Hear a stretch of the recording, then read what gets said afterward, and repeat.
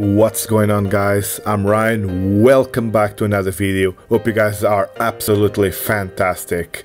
In this video, let me show you this eLinkSmart camera 960p indoor security camera.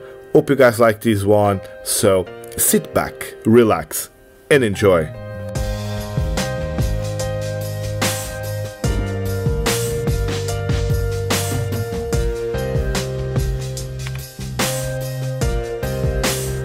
Okay, let's have a quick look at this wireless camera, eLinkSmart 960p. This is ideal for home usage. You can watch your house anytime, anywhere.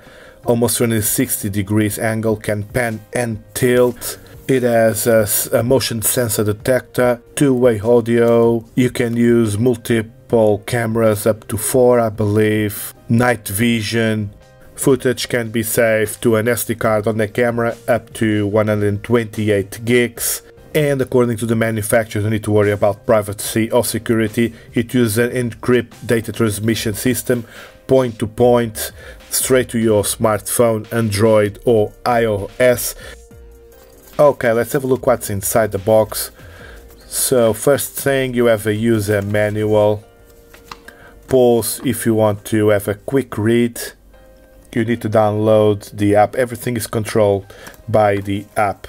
eSmart Cam, it's the name of the app, available for Android and iOS. Of course, we have the camera itself. Good looking camera. Let's put it to the side for now. What else do we have in the box? A power adapter. And you also have a mount if you want to put this camera on the wall or on the ceiling. Oh, there's also some screws, fittings and a tiny screwdriver. And let's have a look finally at the camera. eLinkSmart. Body is made of plastic.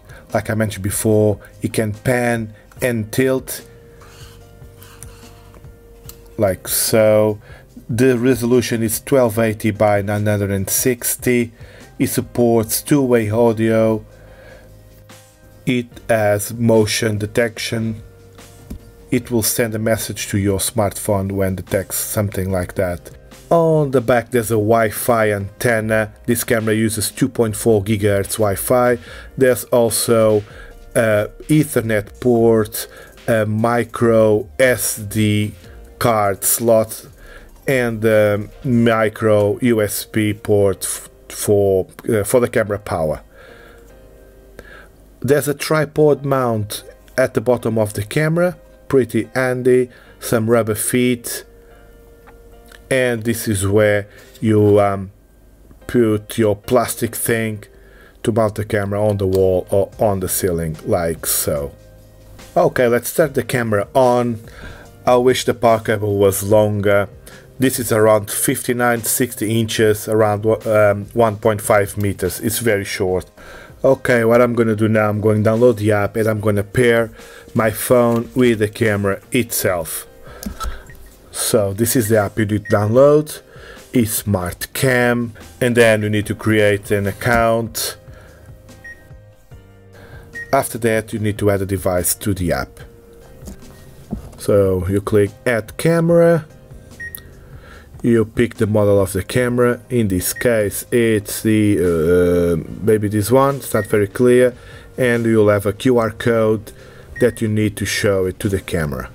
But before that you will need to reset the camera. This step it's quite annoying, but anyway, let's do it.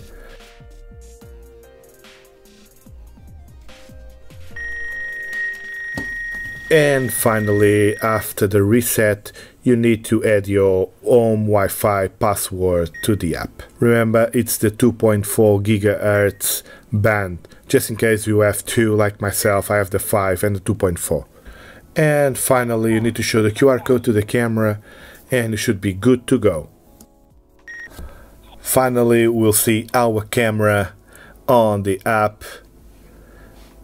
Let me just show you this. Pretty cool stuff. So you can control the pan and the tilt of the camera.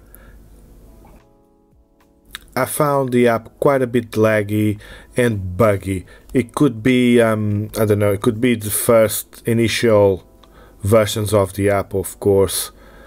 And I also did a firmware upgrade, which is good, means the company keeps sending firmware updates to the device. The app itself has some lullabies installed and some stories that you can play through the microphone of the camera. The quality is not the best, so it is what it is, but the function is there if you want to use it.